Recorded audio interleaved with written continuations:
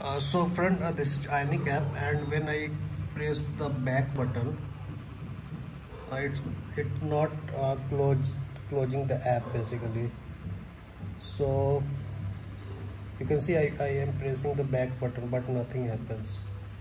Only thing we have to do inside our ionic capacitor app is only you have to write this code. That is, first you have to import on your home page or any default loading page or first loading page like app component.ts or homepage.ts. You have to import this app from @capacitor app, and you have to just write this code. Simple. So you can see we add event listener back button, and whenever back button press app.exit, we call the app.exit app. So now let's check the application.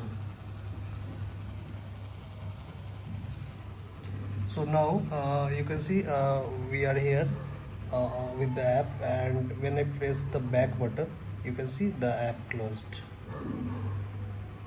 Again, let's try this. So this way you can add the exit app functionality inside your ionic capacitor app.